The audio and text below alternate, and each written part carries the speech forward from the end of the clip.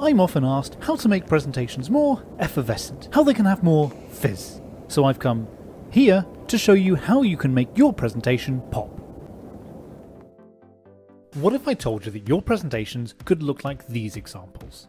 They're all using images to enhance your PowerPoint design, both by looking good but also contributing to the story and helping your audience understand your messages.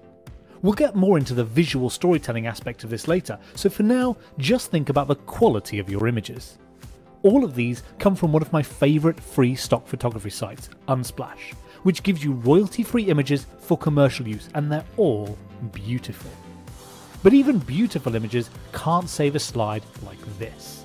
So it's not just a case of dropping nice images on the slide. You need to understand how to lay them out well and use the crop, colour and artistic effects tools in PowerPoint to treat the images appropriately and help give your presentations a professional look. To see how we've created these kinds of slides, check out the step-by-step guides in the links below. Big and bold flood fill images are great, but inevitably you'll need to place other content onto your slides. This is where white space becomes crucial.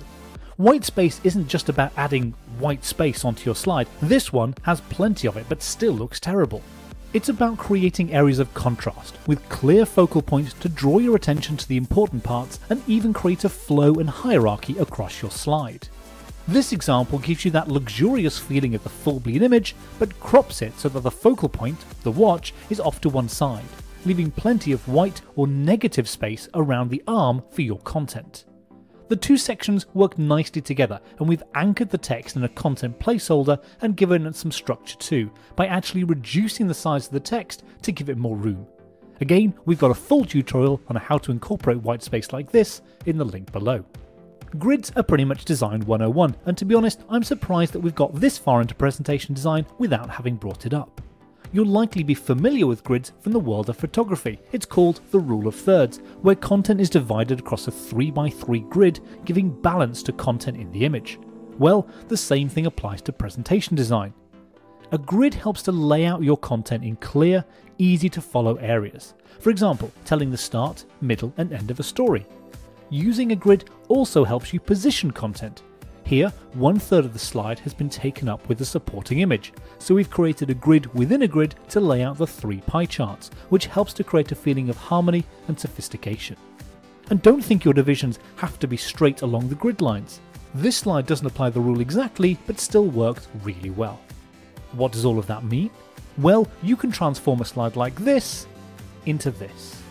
It's really quick and easy to do in PowerPoint. And you can see our tutorial on using grids in PowerPoint in the link below. Another key presentation design principle is colour. Setting the right colour palette is essential, as it gives everything a consistent feel and allows you to adhere to your brand. The best way to handle colours in PowerPoint is to set your template correctly and use a colour theme, and you can find out how to change your PowerPoint colour theme using the link below. It's really quick and easy to do, and once you've done it, it will save with the file or template so you don't need to worry about it again. You can use colour in interesting ways to convey meaning. For example, a heat map is a great way to show data ranges like metrics using a scale rather than just plain numbers. That's more helpful to your audience as it allows them to see immediately both the absolute and relative values rather than having to spend time deciphering it. Colour can also focus attention. In complex datasets, contrast colours can help highlight primary datasets compared to everything else data series.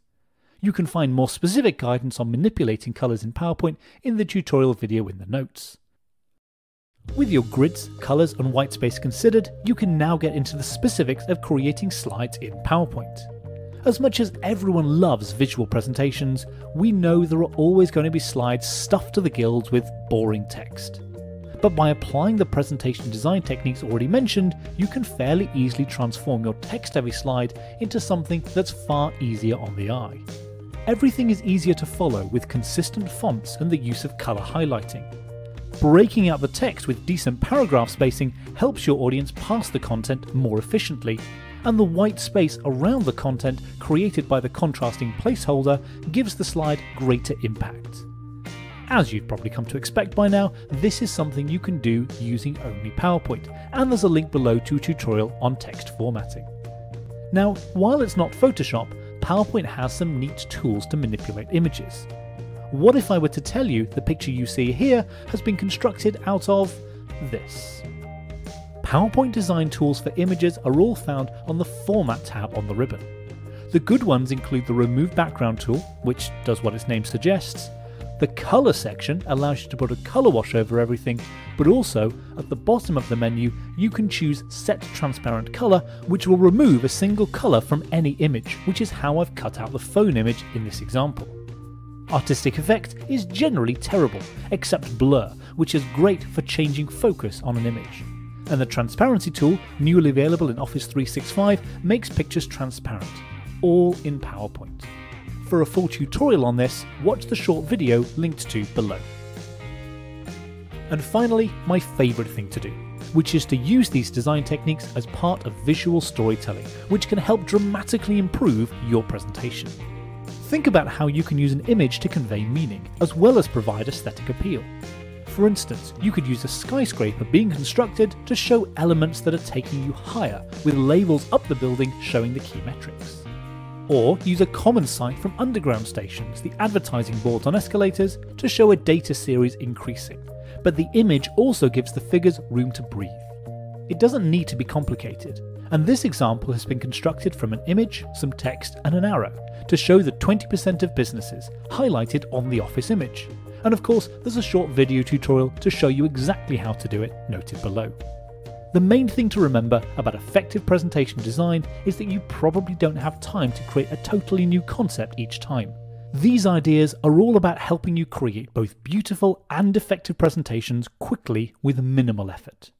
So give it a go and let us know how you get on by getting in touch.